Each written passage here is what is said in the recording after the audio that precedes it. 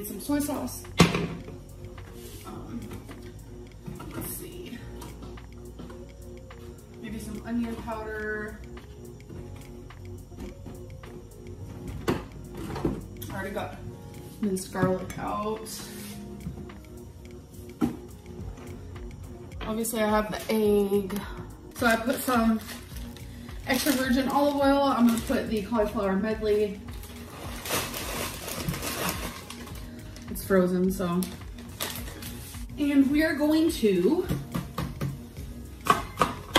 let that unfreeze. It's in this like big chunk. That's cute. Added the soy sauce.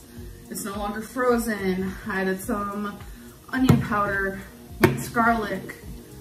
So next step, once I cook a little bit more, I'm gonna add some eggs. We'll see how they make me feel. Sometimes they make me feel sick. Now I'm gonna add some organic eggs.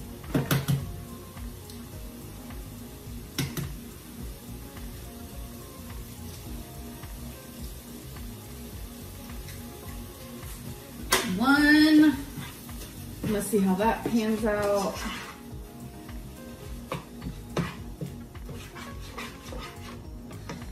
I'm gonna add another. Yeah, I think I'm just gonna do the 2 eggs. I'm gonna go wash my hands. I'll be right back. I have cat and dog fur all over me. Completed. So, but Becky and I are about to have some tortellini. It's the cheese lovers. It is honestly so good. This is one of Becky's favorite meals. Baby, are you putting marinara or? I'm not sure. She usually, not marinara, she usually puts spaghetti sauce or pesto. I always do pesto. And this is my most favorite pesto. And it's the same brand. I just now noticed that. So this is 100 grams as a serving, and this one is 60 grams. So it's actually, oh hi guys, this is 1/4 of a cup. Sometimes I weigh and sometimes I measure, it depends. 1/4 of a cup, 60G, or this one is a cup, 100G.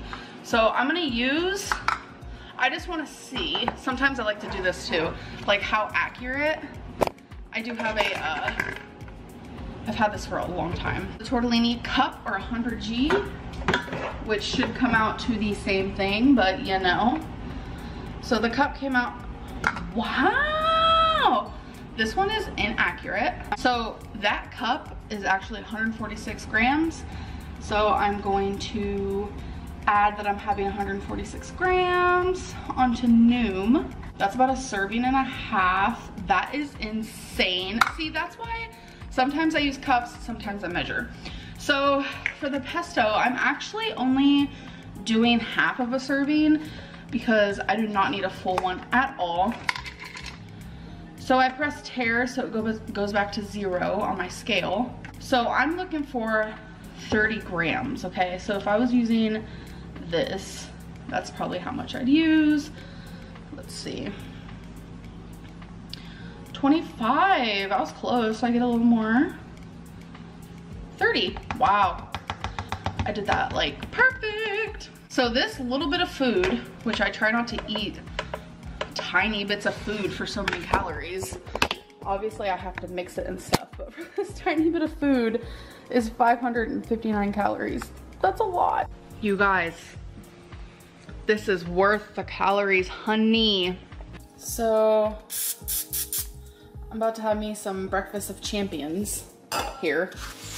I'm gonna make me an egg, and I might have some carrots and hummus as well.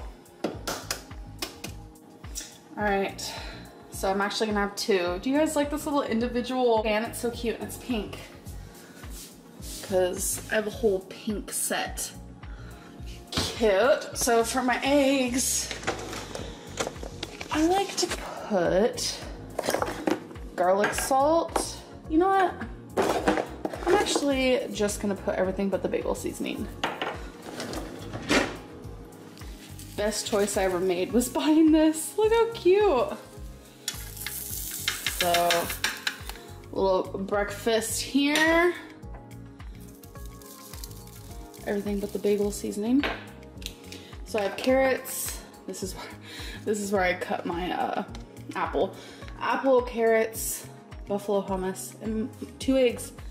Yum. This is definitely gonna fill me up.